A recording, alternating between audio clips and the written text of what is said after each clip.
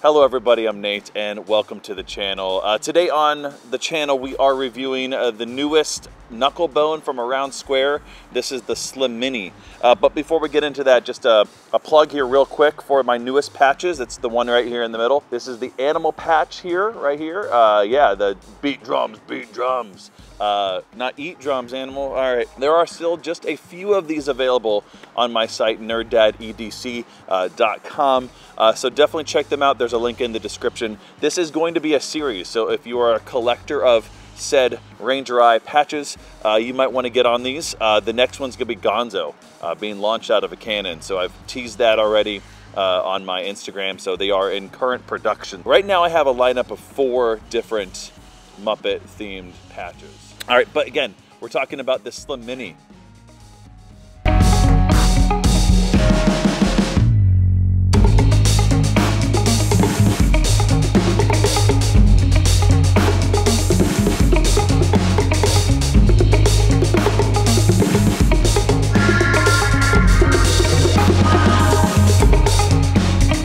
I did bring the pouch out here because this is how I carry my knuckle bones a lot of the time. If you are a pouch guy or a pouch girl and you don't have a knuckle bone, this is a great addition to your everyday carry for the pouch carry.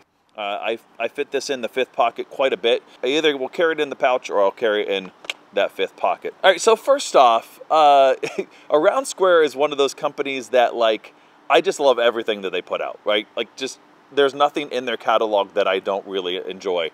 But they constantly are putting out stuff that I'm like, I didn't know I needed that until I saw it. And this is one of those things.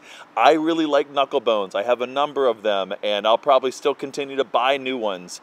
And I didn't know I needed this one until I saw it. All right, but let's talk about the construction of this one. This is a titanium one here. I don't know if they're going to be made in other metals, but currently for the first run of these, and they are available currently. They sold out, like, the first, like, batch of them ran out, like, really, really fast. But they are currently, the last time I checked, if you're watching this, pretty soon after it's released, they are available, and they're available for the sale price, okay? So they're like 40 USD, which is really reasonable for a titanium piece here. It is engraved, got a nice little engraving here that's not really obnoxious. You can feel it with like a nail, but you can't feel it when it's going between the fingers. So it's machine finished as well, so it doesn't have like a super glossy kind of tackier finish, which is really nice for whenever you're manipulating it between the fingers. It's not going to kind of stick a little bit. What makes this Slimini distinctive from the rest? We're going to do a little bit of comparison here.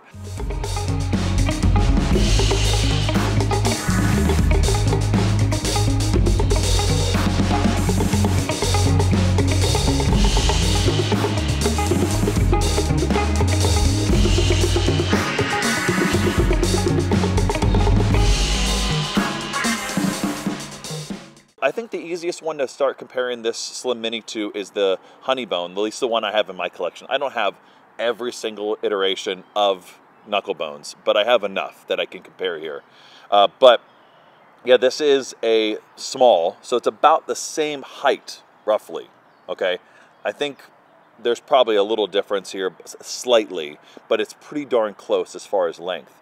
The big difference is the midsection here, right? On all of these, right? That's really the distinctive of the Slimini, the slim being the emphasis there. I really like the Honey Bone, right? But every once in a while with my larger hands, like, I feel like it can be a challenge to manipulate.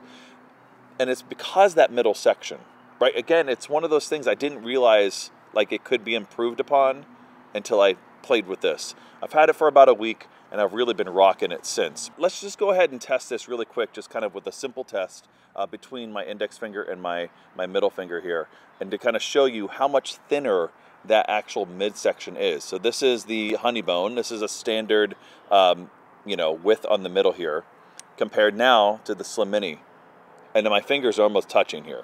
Like, so it's just gonna cradle differently, even though it's about the same length here, right? And that small sort of size, it's just going to cradle differently between the fingers. The gap there, the distance between there, feels a lot larger than it actually is. And then, of course, it puts a lot more weight to the ends there. So whenever you're doing, like, you know, flips, like thumb, what is it, thumb rolls, whatever they're called, right? Whenever you're flipping it up, like I feel like you have a lot more control with that because it just has more weight distributed to the ends there. And so it's going to be really nice for those, even like balance type of tricks, you know? Like I can feel like it just balances really well on that midsection, really well, just because of how much weight distribution is on the ends here.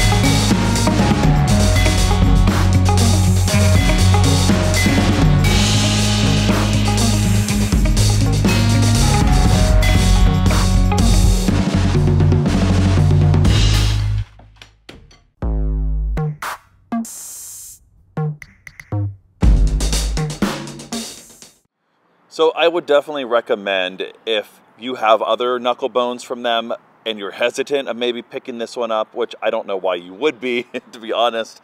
But if you are, I think you're going to really enjoy this one. If you are one that maybe kind of likes larger like knuckle bones, like their standard size or even larger, and you've kind of been hesitant of picking up one of their smaller sizes, I think this would be a really good choice for you. And I have larger hands, and so I've not always loved the smaller ones. I've not tried the micro ones that are even smaller than this one. I don't think I would probably like that as much. I'd probably be dropping it a lot. It'd be fun to maybe manipulate, but I do really like this size, and it fits like all those preferences, right? Where it's really, really nice and pocket friendly. Like the profile is fantastic for that. And it's great for a pouch carry as well. But it's really that midsection there. It makes all the difference. It does not feel like it is so small. It might be the novelty of having something new, you know, but I'm probably going to be gravitating to this one for quite a while whenever I reach for anything out of my knuckle bone collection. Definitely check out the Slimini. Like I said, they are currently still in stock at Aroundsquare. I'll have a link in the description. I haven't done like any tutorials on knuckle bone. I'm not like the most advanced player by any means, but if you're interested in any of that, and you want to just see them on this channel, definitely let me know in the comments. For in the meantime, if you are looking for some tutorials, Aroundsquare does have quite a few on their YouTube channel as well. So definitely check that out if you are new to the game. All right, that's going to do it for now. Definitely check out my store as well, Nerd Daddy EDC, for any current patches that are in stock. I appreciate the support on that. Just make sure you like and follow and all that other stuff that YouTubers say at the end of their videos. All right, that's going to do it for now. And until the next one, later.